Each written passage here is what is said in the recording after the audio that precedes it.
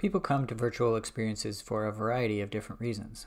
While some users might be very competitive and very good at gaming, others might just be there to socialize and take it easy. Part of good app design is letting users with different needs come together. This isn't just helpful for people with disabilities.